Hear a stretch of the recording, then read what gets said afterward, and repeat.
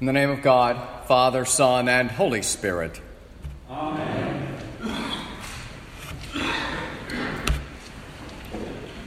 One of my favorite 4th of Julys was the year that Phyllis and I went to Philadelphia. We did all of the typical tourist things you do on the 4th of July in Philadelphia. We saw the fireworks, the Liberty Bell, Constitution Hall, and Benjamin Franklin's grave in the cemetery of Christ Church in Philadelphia. That Sunday, we went to Christ Church in New Brunswick, New Jersey, where a friend of ours was the rector.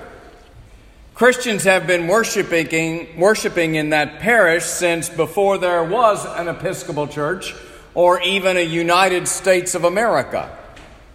Christ Church, New Brunswick was built in 1742.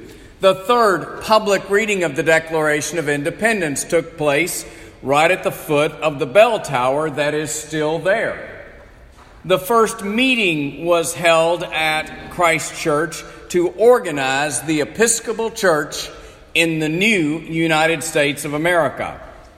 And Samuel Seabury was the rector before he was ordained the first American bishop in the Episcopal Church. This parish is truly historic.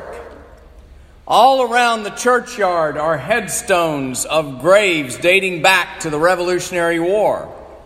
Inside are many of the original furnishings of that church. You can't help but feel both patriotic and spiritual at Christ Church, New Brunswick.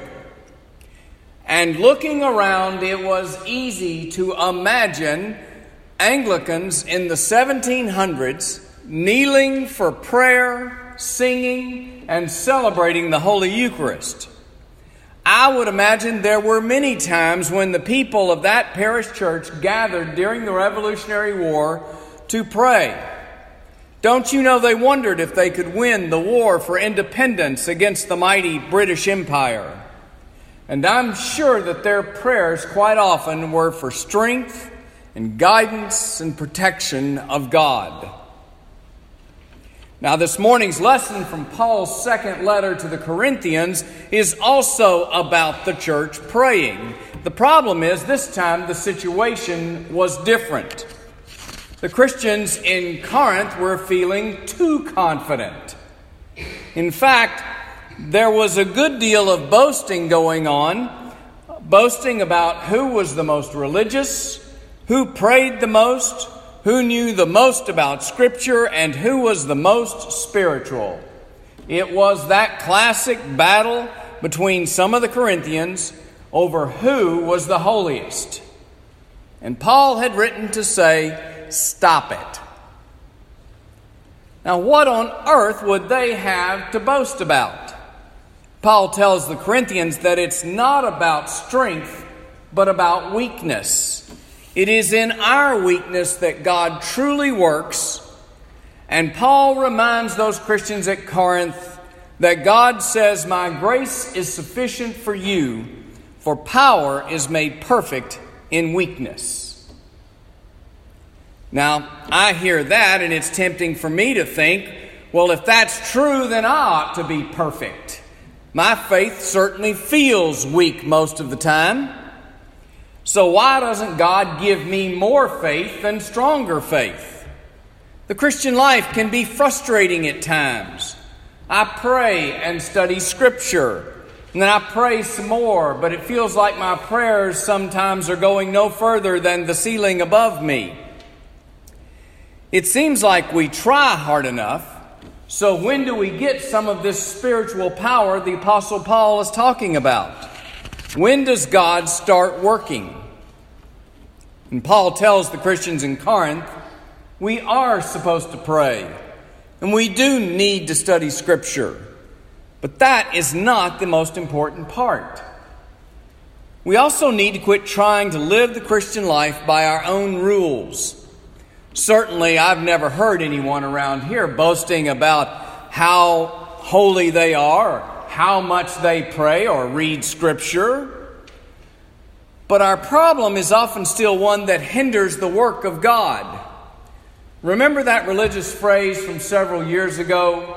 let go and let God. Too often we don't want to let go. We don't want things to stay this way they are. We don't want to change, or it's okay for there to be change so long as I don't have to change. We stubbornly hold on to ideas and opinions, refusing to change because everyone else should be the ones who change, not us. And Paul says that's exactly what we need to do. It is in our weakness that grace begins to work in us.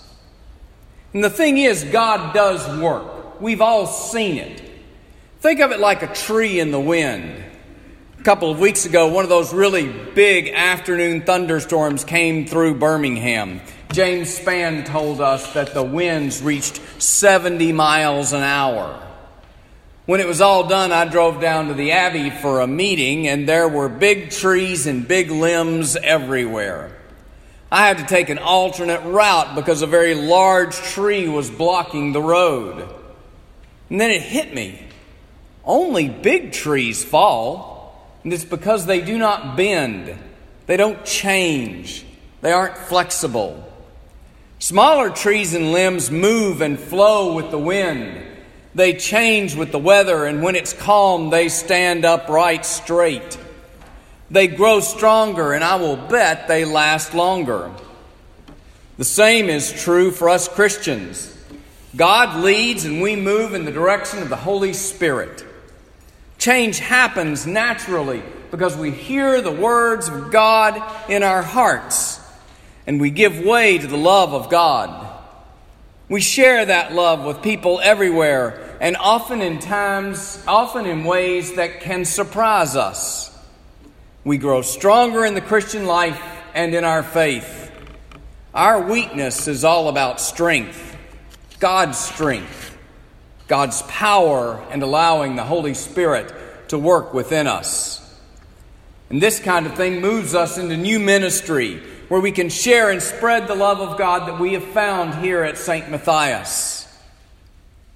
So have faith in the strength of God, and we can change our world. And we will see heavenly fireworks here at St. Matthias like never before. Amen.